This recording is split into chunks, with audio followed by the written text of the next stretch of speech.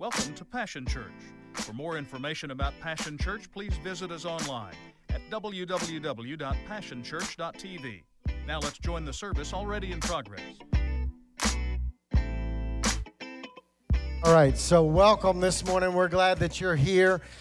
We are delighted that you're here to worship on spring break, right? But no better time to worship, right, than on spring break. That means you should be rested. Some of y'all going, what's spring break? I didn't get a break this week, so I understand. Well, we're glad that you're here. I wonder if any of you have ever experienced this.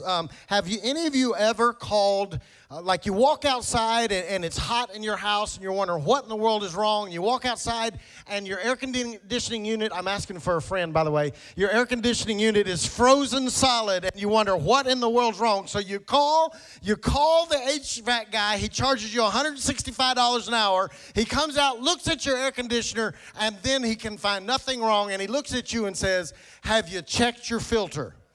This is, okay, good. I got some honest folks in the house because a few times that's happened around here. This is I'm embarrassed to admit this, but this is the filter out of our house yesterday. This is what it's supposed to look like. How many of you know if you don't have the right filter in place, it can mess you up? See, the filter is supposed to catch the impurities and block some things. Filters keep some things out and keep some things in. And what we're talking about right now, we took a week break because we had Pastor Warren in. Anybody enjoy that last week? Yeah, if you missed that, you missed it. But we took a week break, but now we're back in it because we're saying that in order for us to live like we're supposed to live as followers of Christ, we must have the right filters in place. And so I'm concerned because I think a lot of us have lost all of our filters. Now, don't touch your neighbor at this moment. I know I have y'all touch your neighbor a lot and say some stuff, but don't look at your neighbor right now because you know I'm talking about them, not you. Most of us have lost the filters we need. So we started by saying we'd lost our filter of silence. We didn't know when to keep our mouth shut so that God could work on our behalf. So we've been practicing. Anybody been practicing that over the last 2 weeks? All right, good. So let's keep going because I need us to check our filters. Join me in 1 Samuel, if you will, chapter 20, beginning in verse 30 through 33. I'm going to read some highlights to you of an account that many of you know. If you don't know, I'm going to catch you up. 1 Samuel chapter 20, beginning in verse 30. Saul was furious with Jonathan and yelled, "You're no son of mine, you traitor. I know you've chosen to be loyal to that son of Jesse." He's talking about David. "You should be ashamed of yourself, and your own mother should be ashamed that you were ever born. You'll never be safe, and your kingdom will be in danger as long as that son of Jesse is alive. Turn him over to me now. He deserves to die." "Why do you want to kill David?" Jonathan asked. "What has he done?" Now listen to this. Saul threw his spear at Jonathan, his own son, and tried to kill him. Then Jonathan was sure. Well, I guess so. Somebody throws a spear at you, kind of helps you make up your mind quickly, right? Then Jonathan was like, duh, I get it finally, that his father really wanted to kill David. Now in 2 Samuel chapter 4, verse 4, listen to what happens. Saul's son Jonathan had a son named Mephibosheth, who was crippled as a child. He was 5 years old when the report came from Jezreel that Saul and Jonathan had been killed in battle. And when the child's nurse heard the news, she picked him up and fled. But as she hurried away, she dropped him, and he became crippled. I'm going to come back to this because I've never seen this before, but he was already crippled at birth. Now she drops him, and it says he's now crippled again. Okay, we're going to come back to that. 2 Samuel chapter 9, beginning in verse 3. Then the king, this is David, king asked him, "Is anyone still alive from Saul's family? If so, I want to show God's kindness to them." And Ziba replied, "Yes, one of Jonathan's sons is still alive. He is crippled in both feet." "Where is he?" the king asked. "In Lodibar," Ziba told him, "at the home of Machir, son of Amiel." So David sent for him and brought him from Machir's home. His name was Mephibosheth. He was Jonathan's son and Saul's grandson. And when he came to David, he bowed low to the ground in deep respect. And David said, "Greetings, Mephibosheth." And Mephibosheth replied, "I am your servant." "Don't be afraid," David said. "I intend to show kindness to you," listen to this, "because of my promise to your father Jonathan. I will give you all the property that once belonged to your grandfather Saul, and you will eat here with me at the king's table." And Mephibosheth bowed respectfully and exclaimed, "Who is your servant that you should show such kindness to a dead dog like me?" Then the king summoned Saul's servant Ziba and said, I have given your master's grandson everything that belonged to Saul and to his family. You and your sons and servants are to farm the land for him to produce food for your master's household. But Mephibosheth, your master's grandson, will eat, always eat, here at my table. And Ziba had 15 sons and 20 servants. Come on, everybody say Mephibosheth. You know you want to. Yeah, okay, all right. Y'all said thither last week. I'm bringing you Mephibosheth, all right? So if you don't know this account, here's what happens. In historical fact, you can look it up for yourself. Israel has begged for a king. They're not like all the other nations. God is their king. They beg for a king, and God finally relents. Sometimes we ought to be careful what we ask for, because sometimes God gives us what we ask for, right? So God gives them a king. He hand selects a young man by the name of Saul. Saul ascends to the throne of Israel. He's now God's representative on earth, and he's leading. They go into battle. It's a routine battle against the Philistines. The only problem is the Philistines had a trick up their sleeve by the name of Goliath. Goliath shows up. He's a giant. And Saul tucks tail, stays in his tent. None of the men want to fight Goliath because he's huge. And when all of a sudden a little shepherd boy by the name of David shows up and wins the mighty victory that we all talk about, right? So now Saul recognizes David, brings David into the palace, and because of David's success and all the victories that he won, Saul becomes suspicious of David, and the Bible says that over a period of time, Saul throws his spear at David 3 times. And so David starts running. The only problem is that Jonathan was also on the scene. Jonathan is Saul's son. Jonathan is the heir apparent. Jonathan is the king in the wing, right? I mean, if something happens to Saul, Jonathan's supposed to ascend to the throne, correct? Because he's the king's son. The only dilemma is that for some reason, Jonathan and David hit it off. And they become very close. In fact, they become so close that the Bible talks about how they make covenant with one another.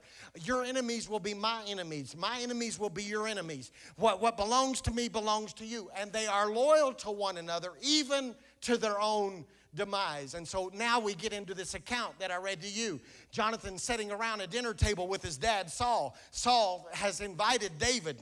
He's been chasing him, but he's invited him to come and eat. I think he's got a plan, right? And so David doesn't show up. And Saul asks his son, where's David?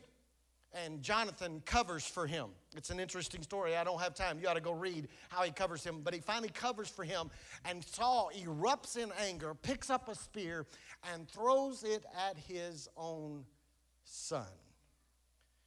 Right? Y'all think your family's dysfunctional. This is like Jerry Springer ready, right?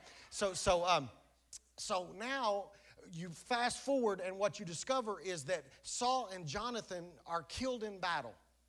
Correct? David now becomes the new king. God appoints him, anoints him. Samuel goes, you know the story, tries to pour his oil on all of David's brothers, but he can't. And finally he pours the oil on David, anoints him as the next king, right? And so David ascends the throne. And then this is what happens. David, normally, if you act like all the other kings in the region, this is what should have happened. David should have gone through the land and killed all of Saul's descendants. Because when you're new to the throne, a new family comes to the throne, you want to get rid of all the old family because you don't want there to be any misplaced allegiances, and you don't want there to be any coups rise up. You don't want there to be any challenges to your kingship, right? But instead, what happens is David says, is there anybody still alive from the household of Saul that I can show, listen to what he says, I can show them God's kindness. And the report comes back that there's this young man. And so based on the covenant that he has with Jonathan, David says, bring him to my table. So he sends for this young man. The report comes back that this young man by the name of, you just wanted to say it, I know. He comes back that he's living in Lodibar. I don't have time to mess with this. Lodibar means, the word means no word, no pasture in a dry place. Let that resonate with you in a moment, because that's what happens when we have no word in our lives. It creates dryness in him. And so they go and they bring him and they take him to the king's table, and he sits at the king's table for the rest of his life, and his brokenness is covered. The manner in which David handles Jonathan's son illustrates for us the next filter that I think, as followers of Christ, we must reestablish, because I'm afraid many of us have lost it. We desperately need to go back and reestablish and reinstall the filter of grace in our lives. If we, as followers of Christ, do not have a filter of grace in our life, then we become like the parable that Jesus told in the New Testament about the man who was forgiven a large debt. I went and looked it up. In today's equivalent, he had a debt that he owed to somebody of about $40 million. And the guy he owed the debt absolved the debt completely. And Jesus' story goes like this. Once his debt is resolved, $40 million that he would never be able to pay off, he leaves that situation and goes into another scene where there's a man that owes him the equivalent of $68, and he chokes him by the neck and throws him into prison, demanding that the man pay his $68 fine. That's what we look like when we, as followers of Christ, do not have a filter of grace in place in our life. And so what I want to do just for a few moments this morning is I want us to go back and just for a second and talk about what grace does. What does it do for us? And then I want to talk about who we should offer grace to. So let me help you. I want to remind you, just as a reminder, this is just a reminder this morning, that grace covers completely and grace covers comprehensively. Okay, you're going, well, big deal. Okay, so Mephibosheth is dealing with layers of brokenness. Okay, so I need you to remember, he was already lame, and then at 5 years old, the word goes out that David is probably the new king, and that they're probably going to wipe everybody out. And his nurse picks him up and drops him, and he's crippled again. Okay, stay with me now. He's injured even further. He's been crippled from birth, and now he is further crippled because he has been mishandled. But when he arrives at the king's table, right, I read it to you. When he arrives at the king's table, his previous condition and his current condition are covered. See, we've lost the filter of grace. We don't even understand how important that really is. In other words, our filter of grace should make room for people at the table that were broken and those that are still broken. Yeah. See, too many of us are only willing to deal with, we're only willing to offer grace to some of the people around us because by the time we come into relationship with them, they've already dealt with all of their issues. And because we didn't have to deal with their discrepancies and their deficiencies, we're willing to offer them grace because they've already cleaned up. Some of you are willing to offer people in this room grace simply because they're all nice and neat now. You didn't meet them when they were broken before, and so now you're willing to offer them grace. But God's kindness is complete. And it is available to those who have been wounded and to those who are still wounded. Yeah. See, grace makes room for those who are healed and for those who still need to be healed. We must become people who are just as graceful for people in their current condition as we were for their past condition.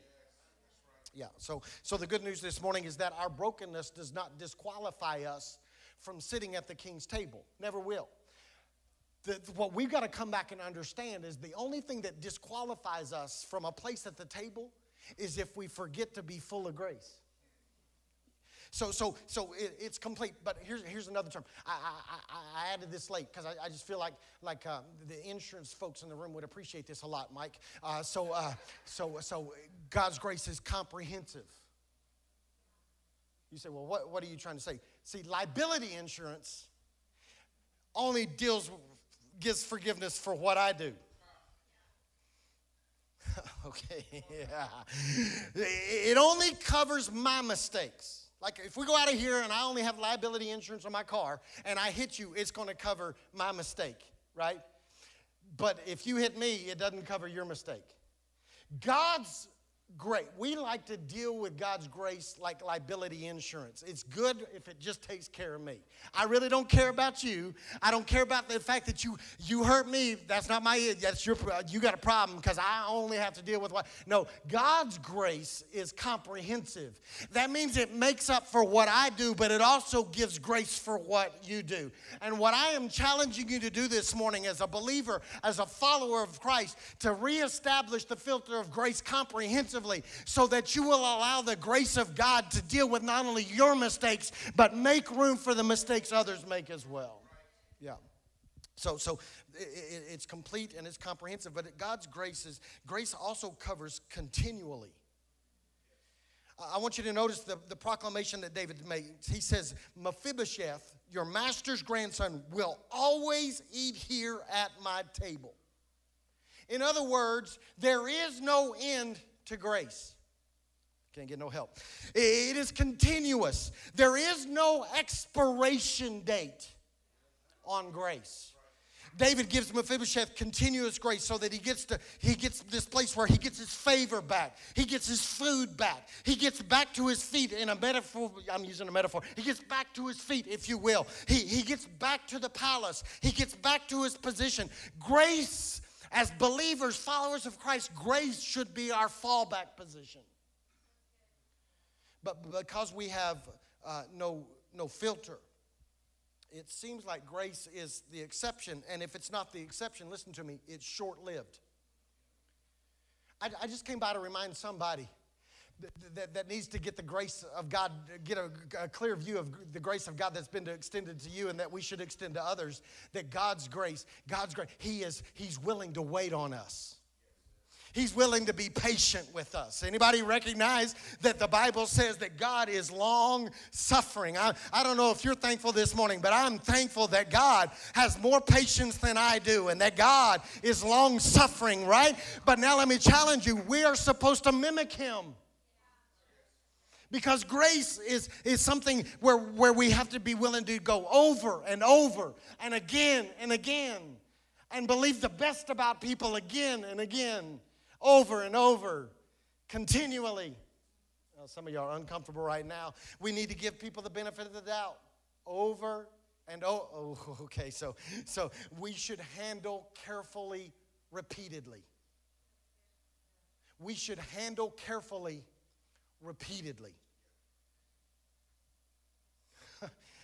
God's grace is continuous. Our grace should be continuous.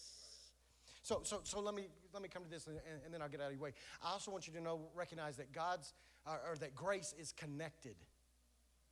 I want you to hear this. I want you to see this. I think there are many. I could go into, I've got all the Bible dictionaries you've got. I got Google just like you got. There are a lot of accurate, succinct, clear definitions of grace. I could ask some of you for the definition of grace and you could probably give me a really good one. But I think maybe the definition of grace that we need to capture today is the definition of grace that David gives. When David says, I want to show Mephibosheth God's kindness. So you missed it. David didn't say, I want to show him my kindness. He didn't say, hey, bring that guy in here. I want to show him my mercy. He never says, hey, bring him in here and let me show him any of that. He says, bring Mephibosheth in. Here's the definition of grace. And let me show him God's kindness. He was literally showing. See, David understood that the actions that he was taking in that moment were literally revealing God's kindness or grace. And I want you to notice something very clear. I've never really thought about this before. David extends God's grace to somebody he doesn't even know exists. Go back and read the story. David had to ask, is there anybody? Apparently, he had no clue that Jonathan even had a son that was crippled and living in Lo-debar. He didn't know who he was, didn't know where he lived, and all of a sudden, Mephibosheth was not David's favorite. David wasn't close to Mephibosheth. He wasn't David's preferred. He didn't have a clue who he was. But I want you to notice this. I want you to notice the reason that David extends Mephibosheth grace is this. I'm going to say I'm going to say the same thing a bunch of different ways. I want you to catch this. He extended grace because of his relationship with Mephibosheth's father. David literally gives Mephibosheth the place of a son at his table out of respect for his father. One more time. David's grace is connected to David's relationship with Jonathan. Listen, one more time. He loves the son because of his relationship with the father. One more time. Mephibosheth receives unmerited favor because David was connected to his father. You say, well, big deal. Grace should be and always will be connected to our love of our Father. Therefore, listen very carefully, we should offer grace to anyone who is loved by our Father. If our Father loves them, I should love them. If my Father favors them, then I should favor them. If my Father will welcome them to the table, then I should make room for them at the table. And I think because we've lost the filter of grace, we reserve grace for people we prefer. And we reserve grace for people that we like. And we reserve grace for people that we know. And we hold grace back only for people that we're close to, when David shows us that grace is for anybody that our Father loves. And so out of my respect for my Father, I should be willing to offer grace. Can I just be honest with you for just a few moments? There are some people that bother me. There are some people in this world that get under my skin, and I'm getting ready to list all their names, and some of you are in here. And I've been waiting for this message for months because I wanted to call you out. No, there are some people that rub me the wrong way. Anybody else? So who do we offer grace to? You know why I can offer those people grace? Because I recognize, like David, I've discovered that how I treat people determines how they see my God. I'm going to say that one more time. Even when they rub me wrong, and even when they upset me, and even when I don't prefer them, and even when I don't like them, and even when they're from a different political agenda, and even when they got stuff they say that I just don't like, I still can offer them grace simply because I recognize that grace is connected, and I offer them grace because I want them to understand, because as they're watching me, they're determining things about my God. It's connected. So we got to know something this morning. I need to help you. Just buckle in for just a moment, because it's going to get rough up in here for just a moment. I just need to remind you that spiritual growth, yes, it is vertical. But I also need to remind you that spiritual growth also has a horizontal component. And some of you are killing it in your relationship with God. That's the vertical. The only problem is that although you're getting along with God, you can't get along with anybody else. Because you have no filter of grace. Okay, I knew that. So what happens is when we don't have a filter of grace, could I let you in on a secret? When we don't operate with a filter of grace, we unpreach. We unwitness. We undo every attempt that God is making to bring that person to the King's table. Can I just help you this morning? You are God's PR team. You are his resume. You are his business card. You ought to walk into work tomorrow and say, here's God's business card. I just showed up at 9 a.m. You're his business card. People determine things about God by watching you. And so it's time for us to recognize that to whom much is given, much is required. And it's time to recognize that in this moment, at this hour, on the scene that we're on, for such a time as this, I believe it, for such a time as this, we must be the most graceful people on the planet. Get your filter back. Recognize that God is the judge. You are his representative of grace to help people see the goodness and the kindness and the love and the mercy of God. I don't like them. Doesn't matter. You don't get to pick. If God loves them, you got to love them. Yeah, some of us never operate in grace. We are gruff and we're hard to deal with and we're rigid and we're unyielding. And we would say that's just the way we are. I just want to tell you that's the way we were. That's not how we're supposed to be now. If we've been given the grace of God, then we are supposed to have experienced the goodness and the kindness of God. And now we give it back to those around us. I just want to invite you this morning to reestablish a filter of grace. And what does that look like? It means that we take very seriously. We invite the broken and the messed up and the less than perfect and less than preferred people and invite them to our table. But when they get there, we cover them. That's grace. We cover them and we make room for them. The grace, why? Because the grace we offer is not offered based on our relationship with them. It's based entirely on my relationship with my Father and their Father. Our treatment of those at the table can't be based on their worthiness, their wholeness, their righteousness. No, it is literally based on the one who set the table and the one who brought us to the table. Here's the truth this morning. I just need to share this with you.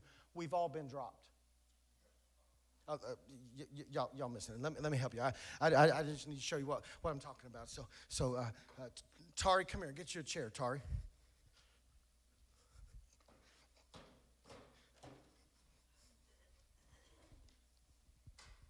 I got you, Tari. I got you.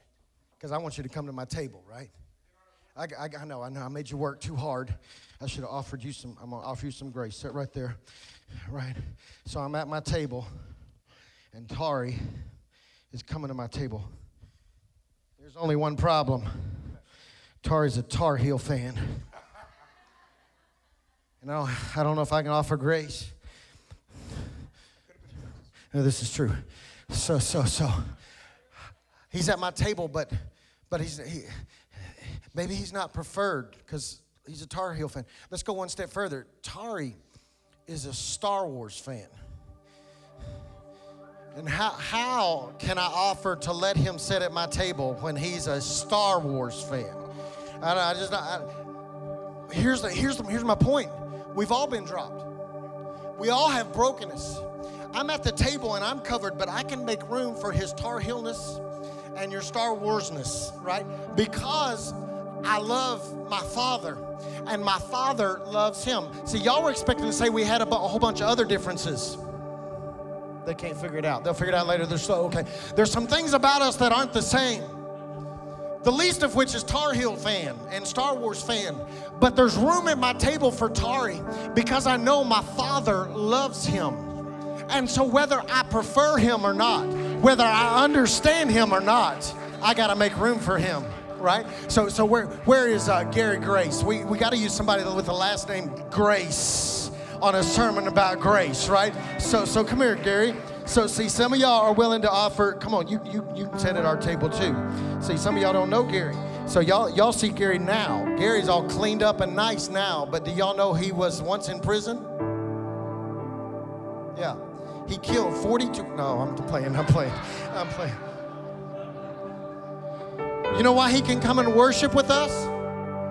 And nobody knows until I ask him permission, by the way. That nobody knows that? Because he's at my table. And at my table, even though he's been hurt and he's been dropped, I recognize it's not enough for me to be covered. I need to cover him too. This happened a long time ago. That's all right. Grace is sufficient, comprehensive, right? It's complete. Yeah. Where's Jeremy Parker? Come here, Jeremy Parker. See, some of y'all I got somebody else I want to invite. This is old Jeremy right here. Some of y'all don't know Jeremy. Jeremy's a good dude. If you hadn't met Jeremy, you need to meet Jerry. Jeremy's at my table. I like Jeremy. He's into stuff I'm into, right? Jeremy would be one of my preferred people, right? Here's the deal. Y'all don't know this about Jeremy, but Jeremy's I don't know, director of Hope Center in Bethany, right? Is that right? All right, I got it right finally. I just give him all kinds of names, right? But what y'all don't know is the reason that Jeremy has a heart for the men in Hope Center is because Jeremy was once an addict. He's fully recovered. God saved him, set him free. You would never know that. Why? Because we just keep covering him. He's welcome at my table, right? Yeah, my story, listen, I can offer him grace. My story's not his story. It's alcohol, right? His was alcohol and drugs, but I've never even had a drink. Not one sip of alcohol has ever passed my lips. I've never taken any drugs. You say, well, you can't relate to him. You should stay away from him. He will corrupt you. No. Grace. I love him because my Father loves him. Yeah. So, Bradley is in the Hope Center, but let me just tell you something. Bradley, you're welcome at our table. You're welcome at my table, and we will cover you. That doesn't mean you'll never make a mistake. Doesn't mean there are not going to be bad days. But grace is comprehensive. It's for your past offenses, and it's for what you're going through right now. You are welcome at our table. My question is, who are you making room for at your table? Because there are people at your job and at your school and in your neighborhood that aren't like you. They like Star Wars. They've got problems from their past. They've got a history. They've got current issues right now. And some of you are trying to avoid them and stay away from them, and you don't represent God well to them. Please, would you reestablish the filter of grace on your life, because you're representing our Father to them. And could now your prayer become this? Not, God, I need your grace. Some of y'all have had a lot of grace from God, but let's change our prayers a little bit this morning. I don't want to pray anymore. God, will you give me grace? Let's start praying like this. God, I'm thankful for your grace. Now, will you help me offer grace to those around me that don't look like me, believe like me, act like me, live like me? Let me offer grace to them. Thank you, guys. Thank you, guys. Thank you, guys. Would you stand to your feet this morning?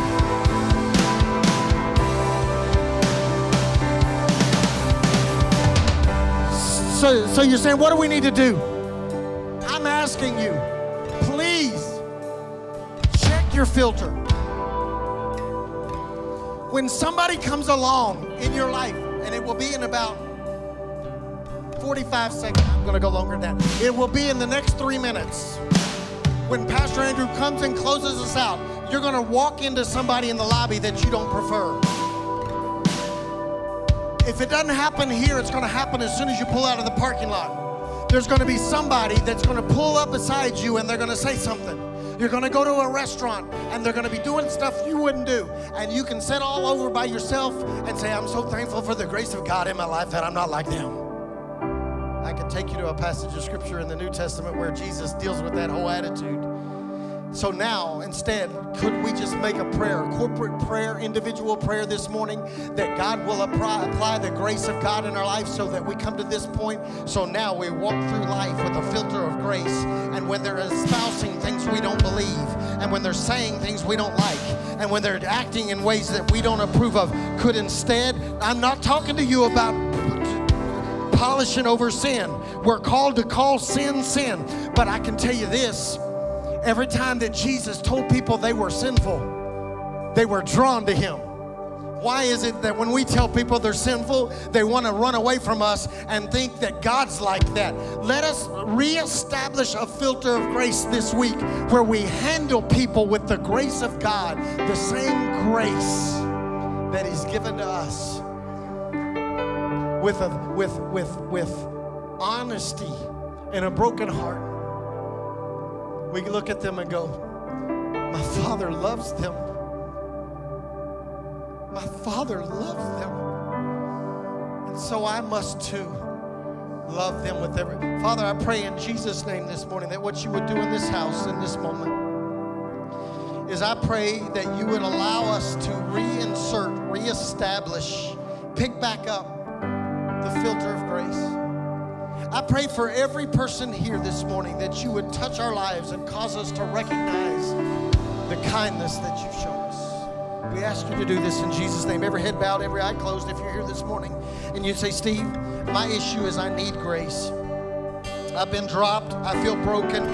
I feel less than. I'm limping through life. And I need the grace of God for my life right now. If that's you, would you just raise your hand?